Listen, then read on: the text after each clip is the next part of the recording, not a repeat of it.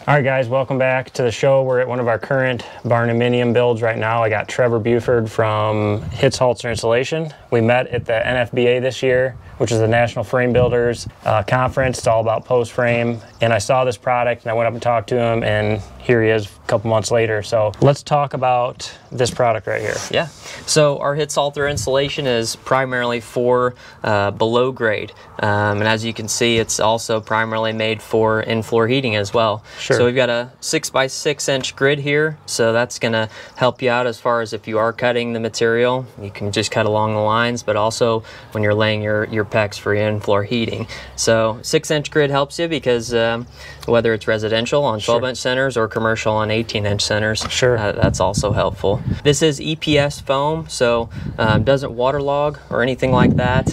It does repel water. Our value as far as the product goes is going to depend a little bit on the density of the product. So we've got 15 PSI, 25 PSI, 40 PSI, and then 60 PSI. So it's going to depend on what PSI you're talking about, but it's usually anywhere between 4.2 to 4.6 is your R value per inch. So on a 2-inch product, you're about 9.2. Sure. Now, does it hold its R value basically through the life, or do you? That's correct. Yep. Okay. Because it is EPS foam, it's not going to compress. It's not going to degas. It's going to maintain its R value. For residential, what is your guys' recommendation for PSI for your typical residential house, and then maybe just a regular garage? Yeah, I think 15 PSI is going to take you all the way. That's a typical recommendation for what we see. Okay. When you get into more of the commercial side of things, where you're having bigger machinery on top of that, then you can jump up to the 25 or the 40. Sure. So maybe if somebody had a house with a big shop on it or something, maybe they're going to put tractors or something in there. Right. You'd maybe recommend that. Yep. Okay. Yep. And I would definitely consult engineering on some of those bigger projects where you are going to have heavier machinery on there. Sure. So it's got termicide in it. It's the actual brand, I believe, is Preventol, and so we put the maximum amount in our product, and that does a couple things for you. Number one, it keeps bugs, termites, ants from burrowing. So any bug. Correct. Okay. The other thing is it is a deterrent to rodents. So if the product is being stored, that definitely will deter them. Oh, that's pretty cool. One of the coolest things that really caught my eye with this was the built-in vapor barrier. So just talk about like how that works on this product. So we've got a 3 mil poly layer on both sides, and so our product is a 4-foot by 24-foot long Fanfold, and you never have a break in it.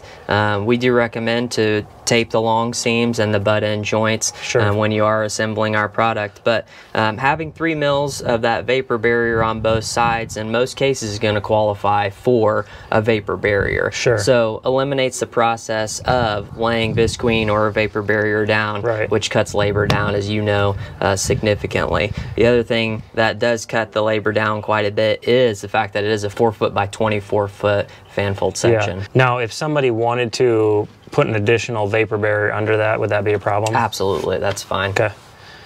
No, that's cool. I think that's one of the most interesting parts to me, because putting the plastic down is always a real pain, and we always will bring in like fines from a quarry so it's smoother, less rigid rocks, so there's less chances of it poking through all the plastic as you walk across and everything. So that's what's cool about it being on both sides too.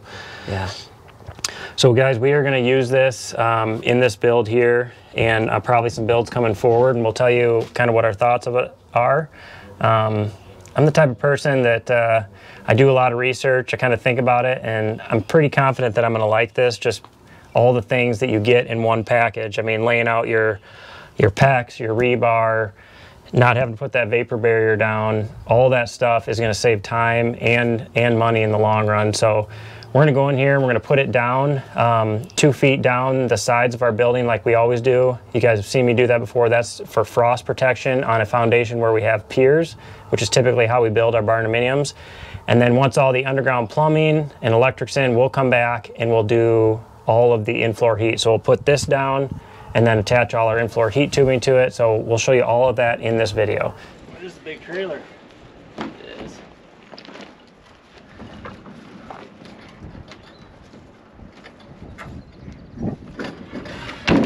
Yeah, so they make these to sit under them so you don't damage the product. Sure. So you have an extra, 2 inches. Sure. Makes it super easy.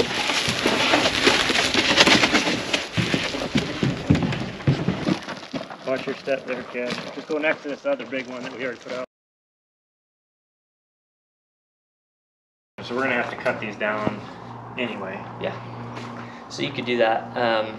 The other thing, so what I was gonna say is I've seen where the guys will fold out the full 24-foot sheet, and we've got those lines. So you just cut along. You figure out where your center is and cut along that line. Do you want to use a table saw or do you want to use the circular saw? We try the circle. One of those. That one's probably the. But just make sure that the deer are facing upward. We appreciate it. They put stuff upside down on purpose because it don't bother me. And I always say if it's upside down, it doesn't work. We'll start on that, and then just start in there. Yeah. And then I got cap nails. And then once we get it all done, then we'll backfill from both sides.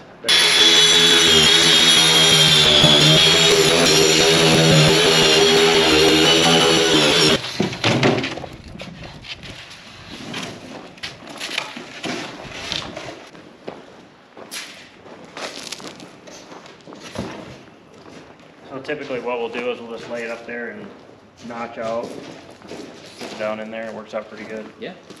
All right, so we're going to talk about the frost protection we do, and on all of our residential buildings we go 24 inches down around the perimeter of the building, and how we do that is we just dig down. We usually hand dig it 24 inches below the finished grade. So we'll just take our 48-inch sheets and we'll rip them in half, and that gives us two pieces that we can use to go around for frost protection. And what we'll do is we'll notch around the piers and take it up, and then we use cap nails to secure it to the grade board. And then we take can foam, fill in along the piers where there's little gaps or anything just to seal that up. And then we backfill from both sides evenly so that it won't move the insulation back and forth. So that's basically how we do it. And that should give you a substantial amount of frost protection for your slab.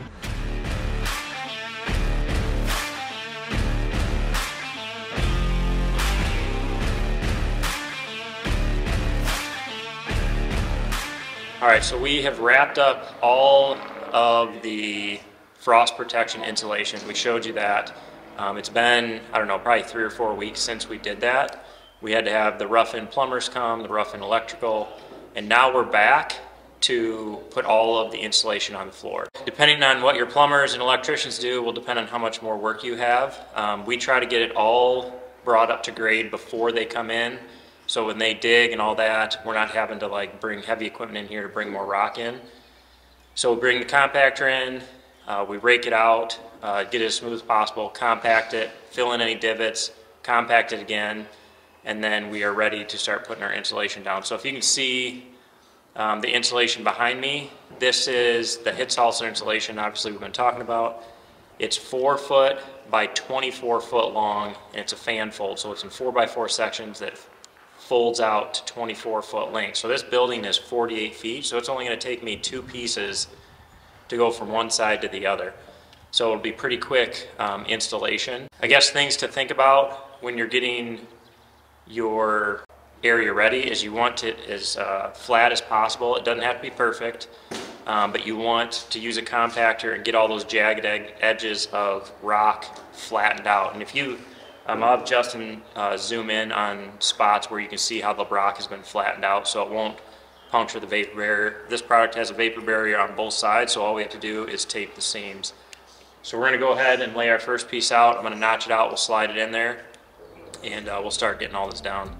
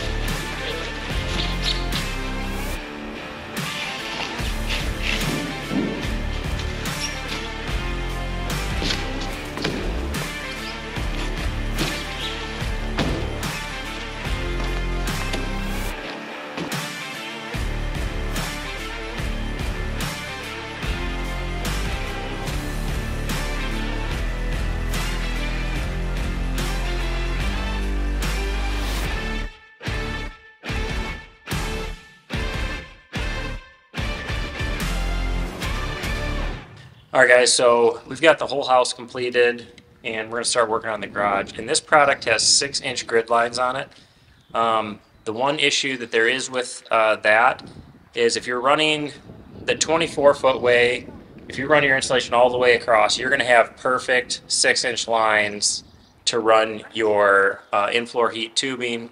But when you run it, if you look at your 6-inch grid lines the other way, they aren't perfectly lined up unless you cut a little off of your board to start and line up your lines. It's just the way it's manufactured. It's manufactured in like continuous sheets, and then the vapor barrier is rolled onto it, which is what has the 6-inch grid. So I went ahead and just laid the house down the way it laid, and we're going to run all of our in-floor heat tubing just using the lines as reference lines. We're not going to necessarily have a perfect line on the 4-foot wide dimension all the way across because they don't line up perfect. The garage, however, I'm going to cut off a little in the beginning to make sure the lines match up perfect, and then I'll tell you if I feel like that's worth it. It honestly is probably going to only take a few extra minutes to do that. So these are my first two pieces in the garage. That one I just am setting it the way it lays. This one I had to cut like 2 inches off. And then if you come down here to this end, you will see I just cut it right at the line. So when my next piece, I'll make sure that there's lines starting at the next piece, and then all the grid lines will line up.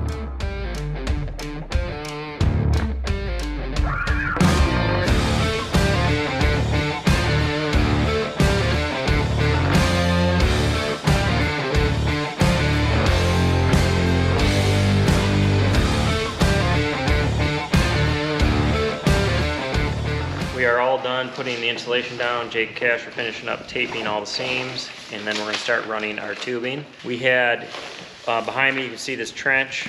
They decided to put a storm shelter here, and back in this corner is where the in-floor heat system was going to go, but there's going to be concrete block walls. So we had to move the system over here, which would have ran all the house loops through the garage, probably, I'm guessing about 30 feet. So to avoid that, we're going to run a remote manifold. So all of the house loops are going to be run off a remote manifold that's on the shared wall between the house and the garage. So how you do that is I'm running a 3/4 inch supply and return line from the control system to the remote manifold, and then all of the 300-foot loops will come off that remote manifold. That way we don't have a whole bunch of extra lines running through the garage, heating it if the client doesn't want to. So I'm going to try to get that done today, which I already almost have the supply line done. And then tomorrow we'll run all of these lines in here, and this will pretty much be done, ready for concrete.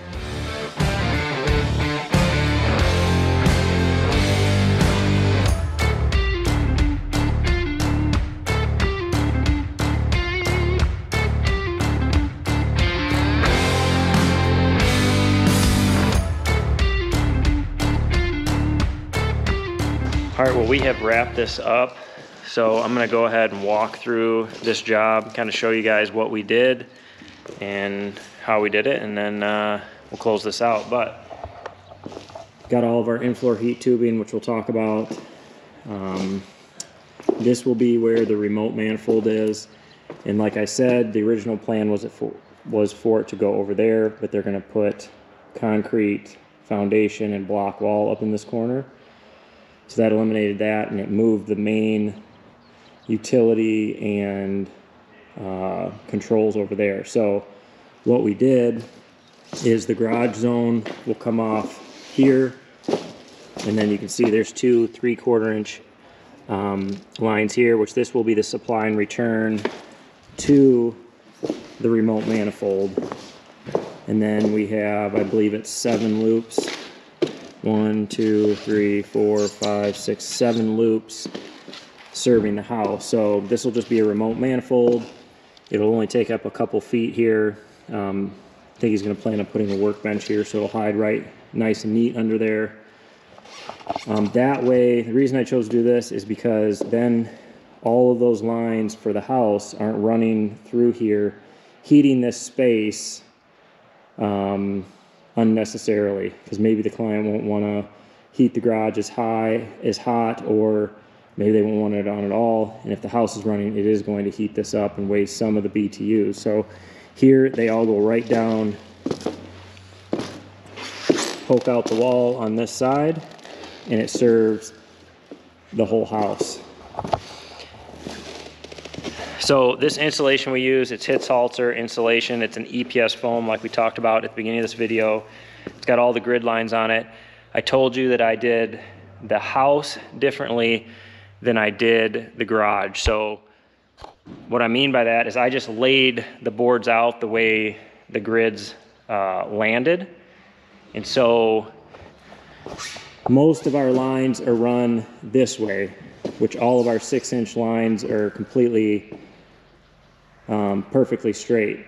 But I just laid these the way they landed, and you can see, it's hard to see, but they're not quite lined up. If you do in-floor heat enough and you know which way most of your runs are primarily going to run, it's fine. I don't feel like it was hard for us to run the tubing, anything like that. But then in the garage, I took the time and cut off like an inch or two at the beginning just to get those lines all perfect.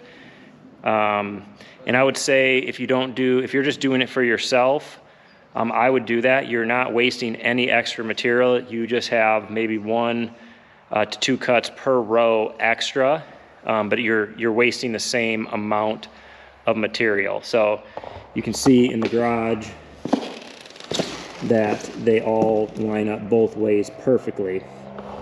Which if you're OCD like me, you'll like it, but I wanted to show you both ways. It takes a little extra thought to do that, but it's not hard at all.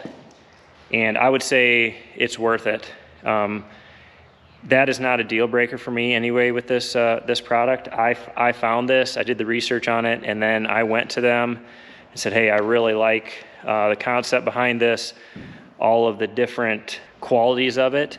I felt would be very useful for what I do and for Barndominiums. I mean, it just has so much included in one package. Saves time on not having to put the vapor barrier down. You just have to tape the seams. It's got your grid lines on it. It's got termicide in it.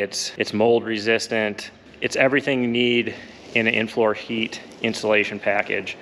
One thing that I wasn't expecting with this is a 4-foot by 24-foot fanfold. So one piece covers 96 square feet.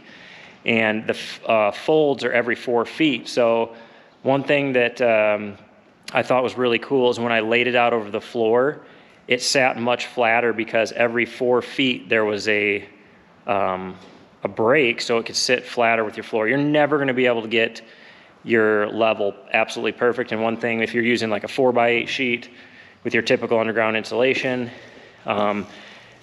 you'll when you walk on it, you'll feel there's more. Like if it's not perfectly level, you'll feel that insulation sink. Now, it's not a big deal, but it is nicer when it sits flatter. So that was an unexpected thing that I found with this. And when you put, like, just take this room for example, there's probably gonna be 175,000 pounds of concrete on this, so it's gonna form to the ground just fine, and there's not gonna be any issue. But as far as laying it out, laying your tubes, it's nice that it kind of lays flat like that. So I used a couple different types of tape on this. I tried, and I really like this force field tape. It's actually, I think it's 3.5 inches wide. It sticks real good. It's pretty thick and durable. Hitz Halter does not have their own tape, which they'll probably eventually come out with it. I don't know. But this tape right here worked excellent. And like I said, it's Georgia Pacific force field. It's a weather barrier system. Zip tape would work amazing on this. Zip tape is really sticky. It's a weather barrier tape, so that would work as well. Any tape you're going to use is going to be pretty comparable in price. This is kind of similar to a zip tape. Same width, real sticky. So since this has your vapor barrier built in, it's built in on both sides.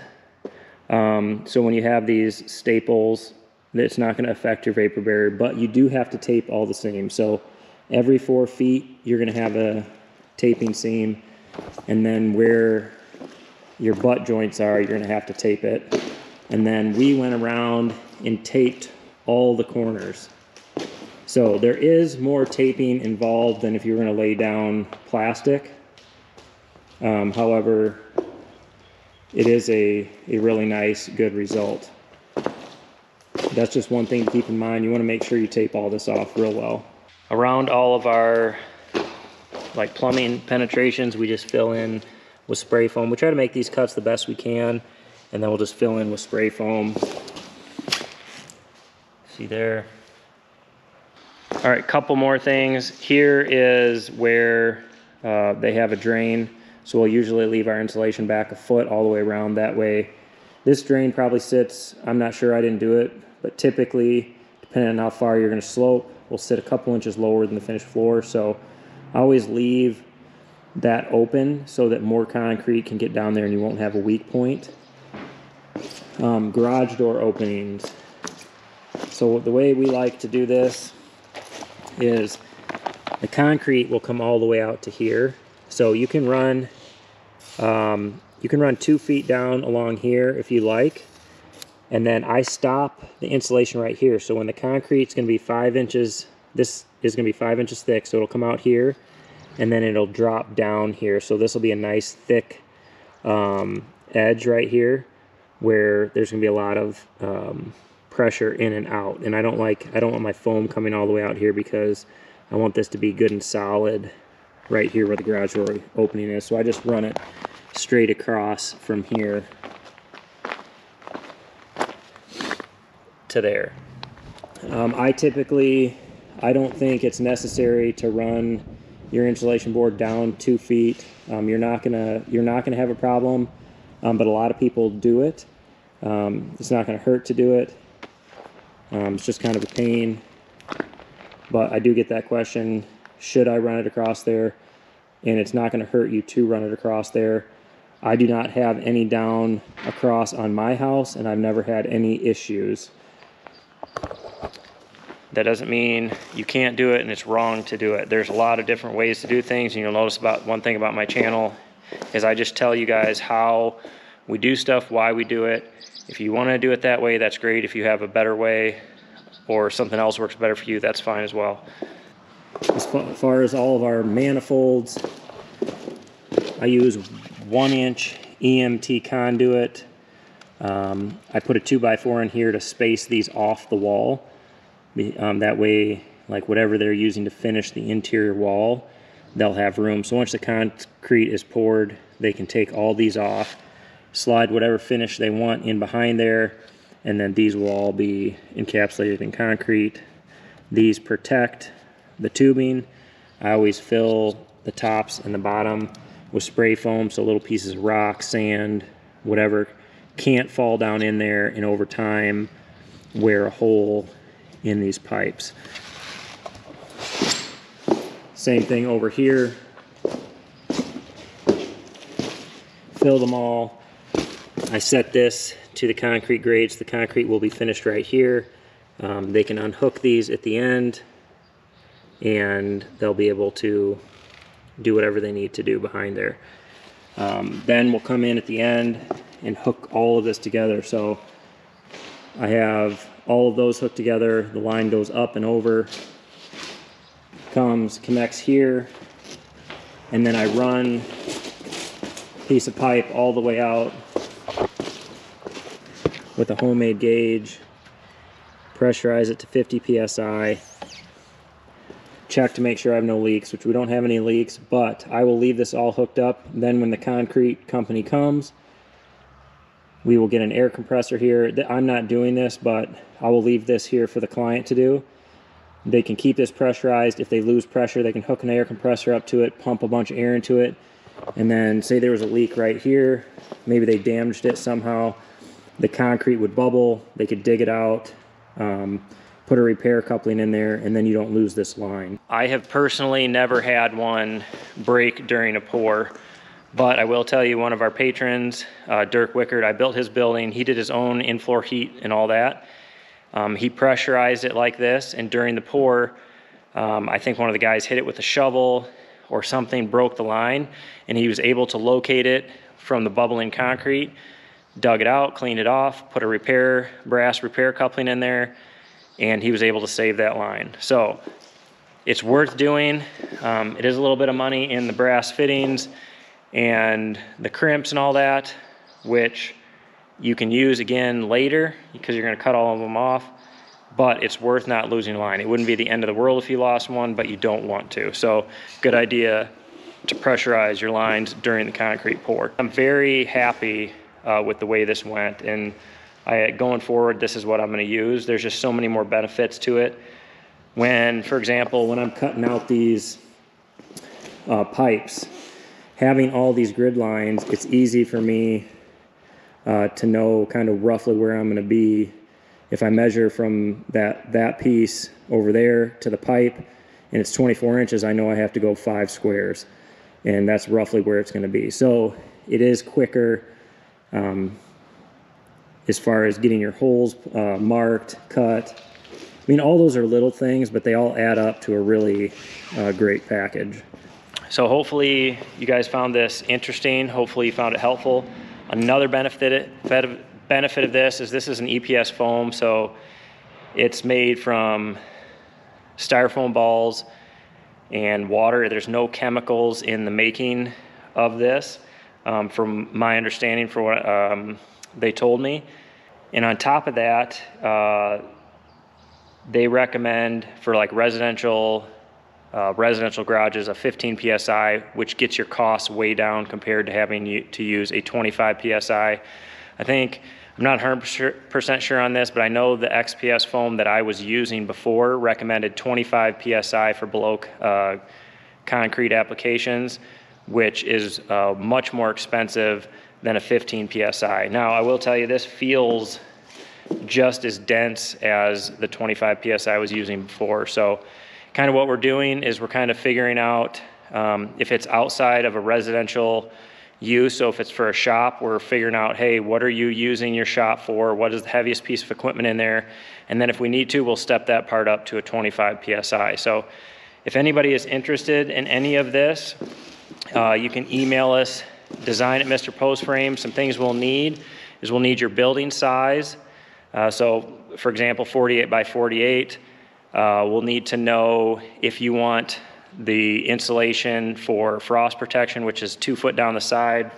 For most of the country is going to be that. So we can figure linear feet. If it's a part of your building as a shop, we'll need to know what the use is. We'll need your address, shipping address, phone number, and we can get you a price on this, drop ship to your location, and try to help you guys out. But hopefully this video was helpful. If you have any questions, leave them in the comments and we will do our best to answer them. As always, thanks for watching. If you haven't, hit that subscribe button and we will catch you on the next video.